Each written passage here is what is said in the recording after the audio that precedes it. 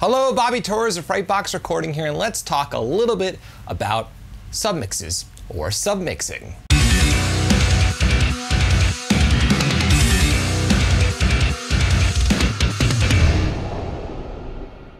So before we dive into today's tutorial, let's talk a little bit about what a submix or what submixing is if you're not familiar with the term or how it works within your DAW, or even if you're mixing on an analog console. A subgroup or a submix is when you take a group of instruments and you send them to their own dedicated output that's pre-master fader. And what's great about this is you have more control. So for example, if you want to adjust all of your drums at once, or maybe all of your guitars, all of your vocals, all of your background elements at once, you could do this on the subgroup or the submix, which again will then be sent to your master output. Now, submixing and subgroups are phenomenal when it comes to organization within your DAW, or even on the analog console, and also when it comes down to efficiency and control within the mixing process. They allow you to make global moves and global adjustments, as well as just keep your session nice and tidy. Now, I've decided to put this simple tutorial together because after interacting with so many subscribers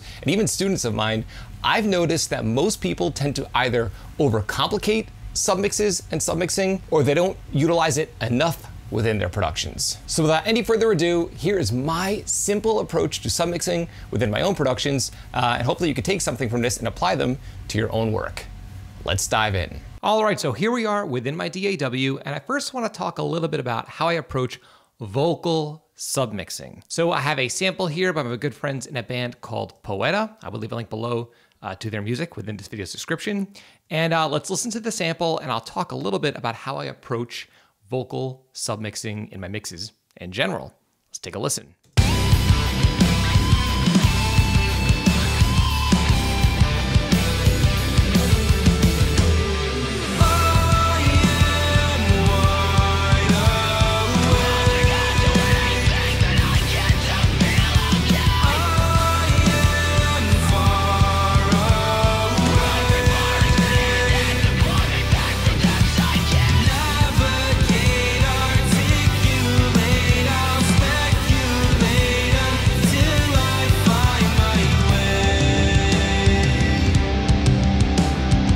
Okay, if you notice, I have a bunch of vocal tracks.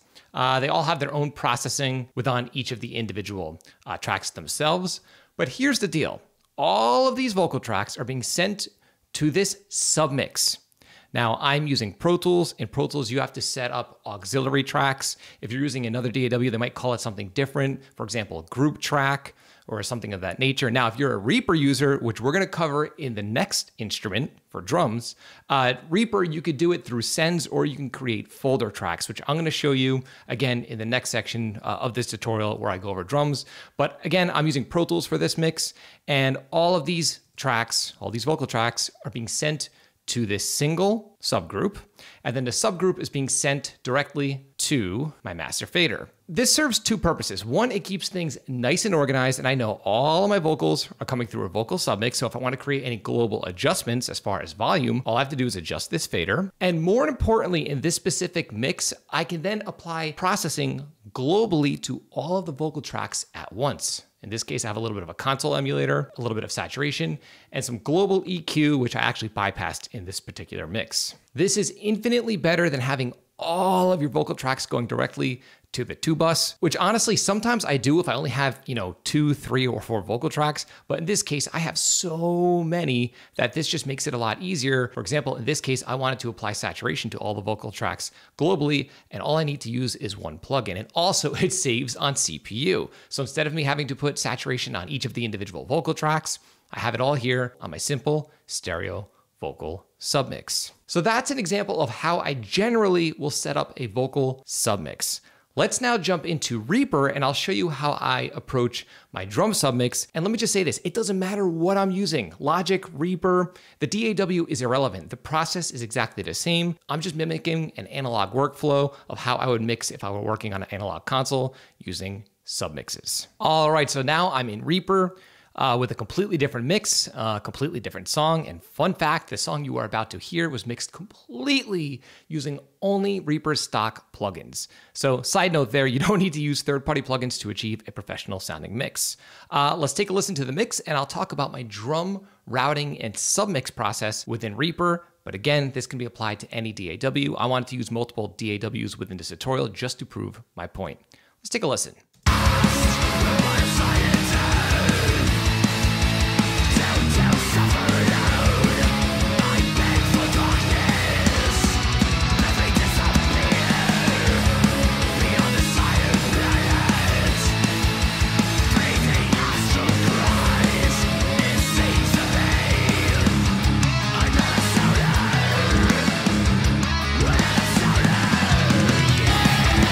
Okay, so this is a little more involved than the last submix that I shared in the last mix, but the philosophy and the concept is exactly the same. In this case, I have my individual drum tracks in Reaper. If you look here, I have my kick, snare, kick sample, snare sample, overheads, toms, cymbals, all that good stuff. They are being routed to their own individual submixes. So for example, my cymbals have their own submix. My shells have their own submix, meaning the kick, snare, and toms. And then the submixes in this case, meaning the cymbals, the drum submix, as well as the parallel compression, is being sent to a drum master, which is then being sent to a drum stem, which in a sense is just a drums submix. So in this situation, I have groups going into groups. But here's the important thing to remember. It's all about organization as well as making processing easier. And let me dive just a little deeper just to show you what I mean. So here I have my drum submix, which I'm sending a little bit of signal to a parallel compression bus. It's just parallel compression that's blended in.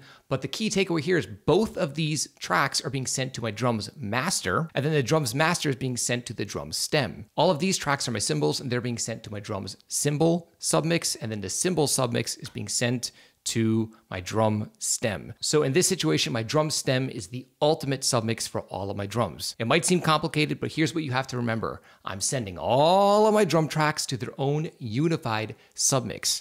And in Reaper, I'm using the folder system. I'm using folders. It's the exact same concept as what I shared earlier in Pro Tools. I'm just taking tracks, grouping them together, and sending them to their own unified output, which is then being sent to the master bus. Now, if this is confusing to you and you would like a simple, quick reference that you could refer to when creating submixes within your DAW, I've got something I think you're gonna like. And that is my submixing PDF cheat sheet. It's a super straightforward, single page PDF cheat sheet that breaks down how I approach submixing within my DAWs. And I've also included detailed notes for each specific instrument group to help guide you along when creating submixes within your DAW, regardless of the DAW you're using. The PDF cheat sheet is absolutely free, and there's a link below in this video's description. You could have direct access to it right now.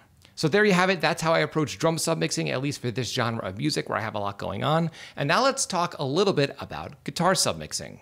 Okay, here I am back in Pro Tools, and I have an audio sample here, and I'm gonna break down how I approach, in general, submixing my heavy guitar tracks. Let's take a listen.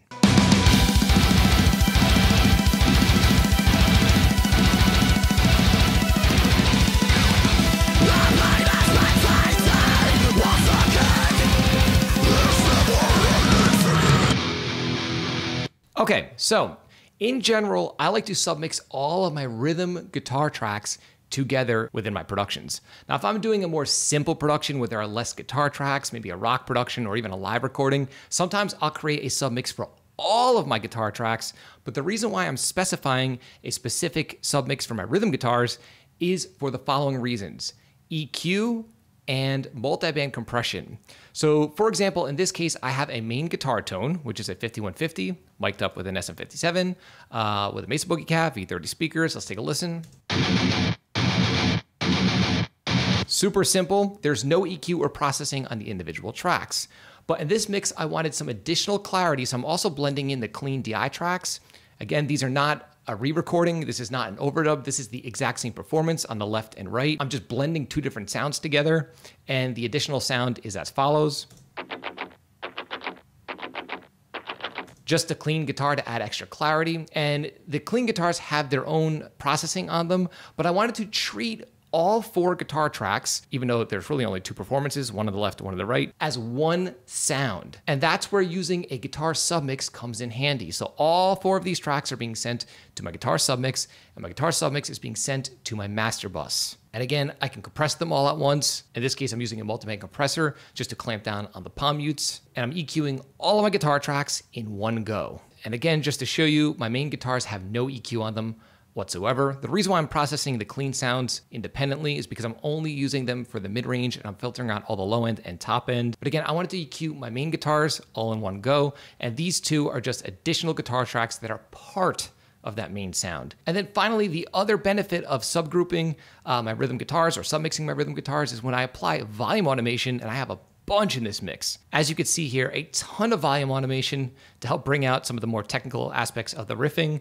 It's much easier to automate a single bus or a single fader or a single track than have to go in there and automate all 4 of these guitar tracks independently. Remember, to me, they are all one sound, they're all one unit, so why not treat the volume automation all as one unit? So there you have it. That's my straightforward approach to submixing. So as you can see, my approach to submixing in Submixes is so straightforward. It's so simple when you really look at it. It makes my workflow so much more efficient, so much cleaner, so much easier. And this is important for me when I'm working on a high volume of different mixes, or even if I'm working on a single mix. So my question is this: I would love to hear your opinion. Are you currently using submixes within your own mixes? Or is this something that you haven't yet utilized yet within your workflow? Also, do you tend to overcomplicate submixing when you have, like 20 different submixes within your production? Let me know by leaving a comment in the comment section below. I'd love to hear your opinion. And again, you could download my submixing cheat sheet. It's a simple 1-page PDF guide that lays out my simple approach to submixing, as well as notes for each of the individual submixes